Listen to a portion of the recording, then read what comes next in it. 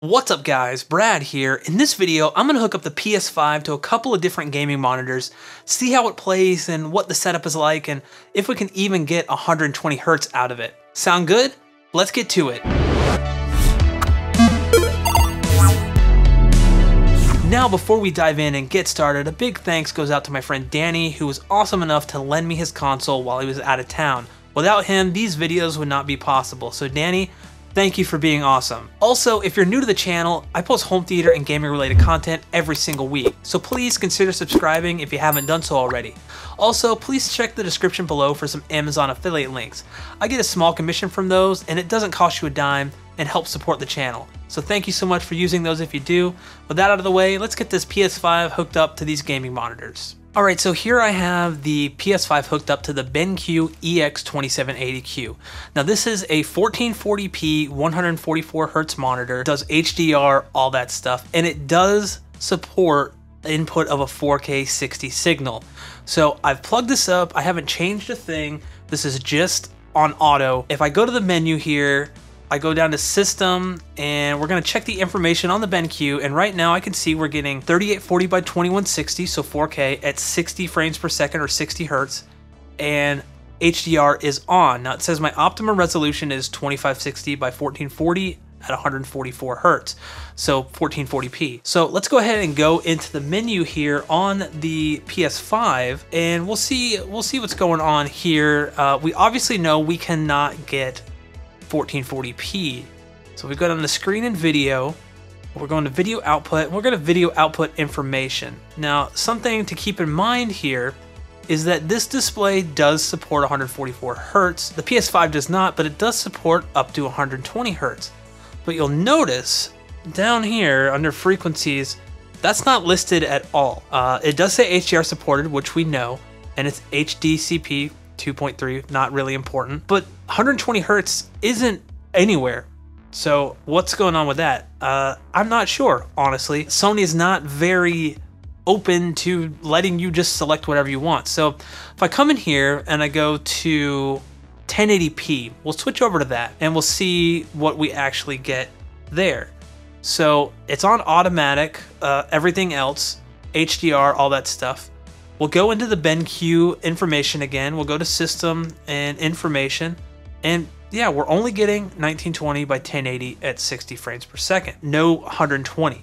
So if we go to video output information, again, if we look at all of this stuff down here, all of these frequencies, nothing mentions 120 Hertz. So I'm not exactly sure that 120 Hertz would work with this monitor, and I unfortunately don't have any games that support 120 Hertz to test this with right now, so we're kind of left in the dark. If you don't have any games to test it with, how are you gonna know? So right now, basically in this case, setting it to 1080p is really our best option. Now obviously if we turn HDR off and you just had a 1080p 60 monitor, this is what you're gonna get. You will notice it gets dimmer. That's because it switched to SDR, and you know, the whole menu here in the PS5 is an HDR. So, but you know, I do have a lot of lights on here because I'm recording, and it looks fine.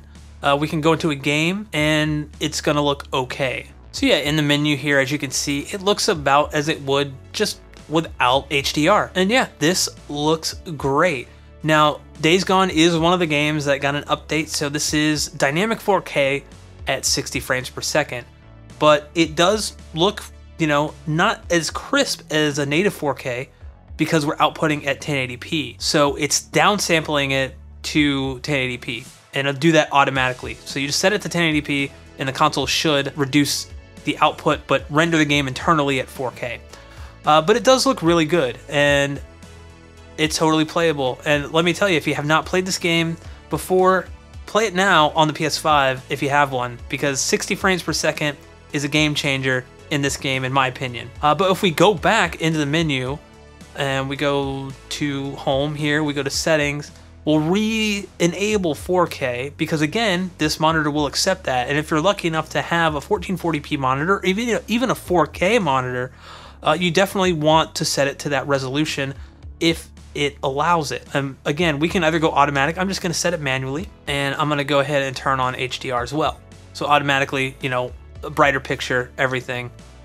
And this is actually a good test because, yeah, Days Gone updated. It doesn't look funky or anything like that, like, you know, the old way, or the old consoles would if you were to re-enable that stuff while you were still playing the game. So you don't need to quit out and do any of that stuff anymore. It just works. So that's a BenQ EX2780Q. We know how that works.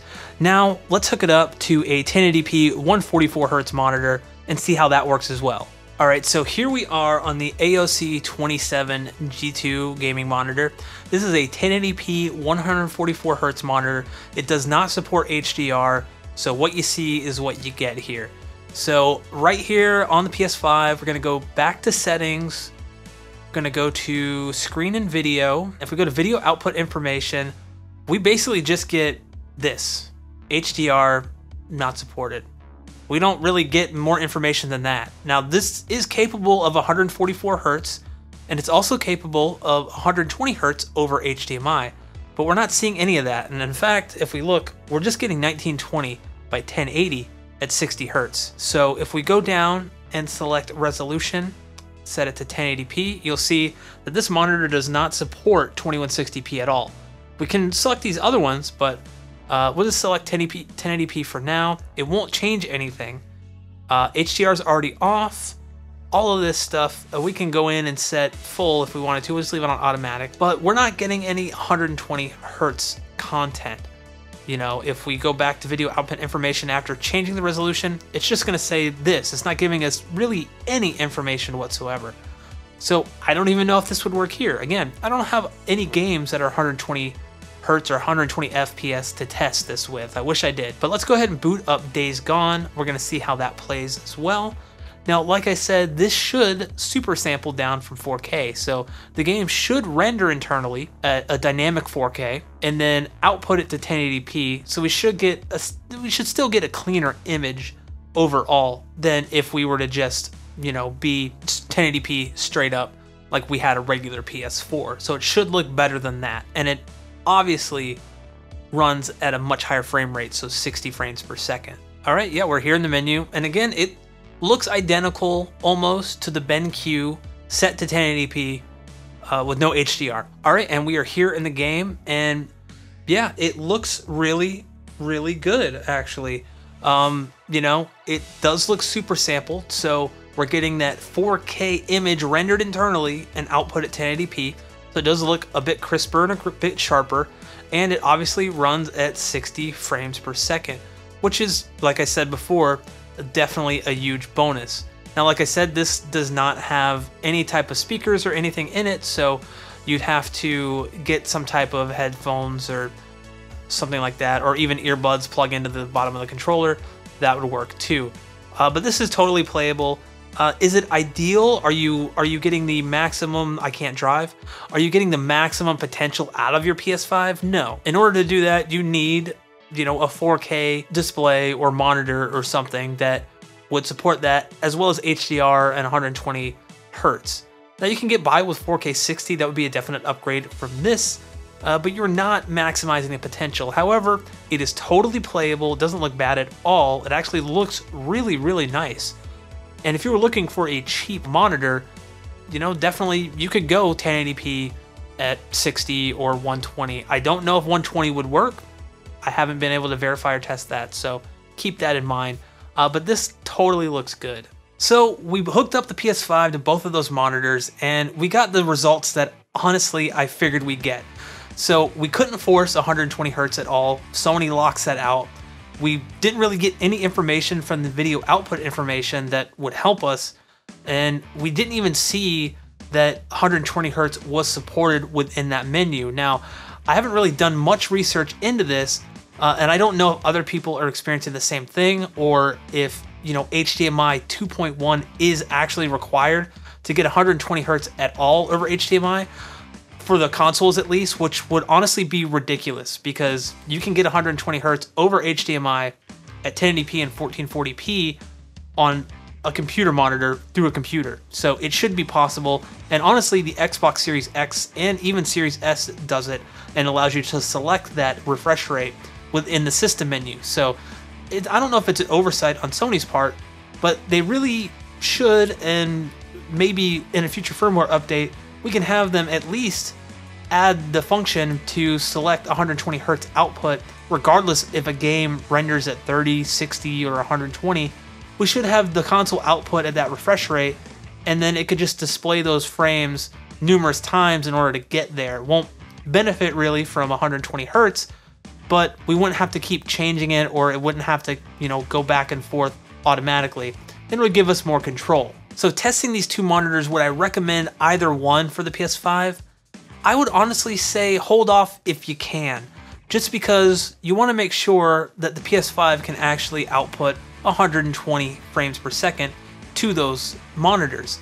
Now, as it stands, if you're in the market for a budget 1080p monitor and you need one like right now, well, then you're just going to have to bite the bullet and accept whatever fate Sony decides if in fact, 120 frames per second or 120 Hz is supported on those monitors. Like I said, we didn't see it from within the PS5 video output information, so I'm not even sure if it would work. Again, you're kind of buying at your own risk right now. However, I will say, they looked good. Both of the monitors looked good. I would give the edge to the BenQ, as that accepts the 4K 60 frames per second signal and then downsamples that to 1440p. So the image does look a little bit sharper. Actually, it looks quite a bit sharper than the 1080p AOC, but it's not extremely night and day. Now, the BenQ does support HDR, so that's another plus, and it does look really good, especially now that the PS5 has that built-in tone mapping at the system level. I'm not sure if all games support that, but it's a nice feature to have. However, that BenQ monitor is pretty expensive. It retails for around $600, whereas the BenQ 1080p, it still looks adequate and it would definitely do the job, and it's around $200. So if you're on a budget and you need something cheap and want like a bigger monitor, the 27-inch AOC 27G2 would definitely be probably your best bang for the buck right now. You could also look at the BenQ EX2710. That also supports HDR as well. It's 1080p, 144 Hz. That one retails for about $300. So again, if you're in the market and you really need one right now, you're kind of going to have to accept that right now we may not be able to get 120 Hz to those monitors through the PS5. Now, if you enjoyed this video and found it helpful at all, please give it a big thumbs up. It lets me know that you appreciate this type of content. Also, if you have any questions about the monitors I tested or the PS5 or home theater and gaming in general, please leave a comment down below and I'll try to get to it when I can. Thank you everyone for watching, and I'll catch you in the next one.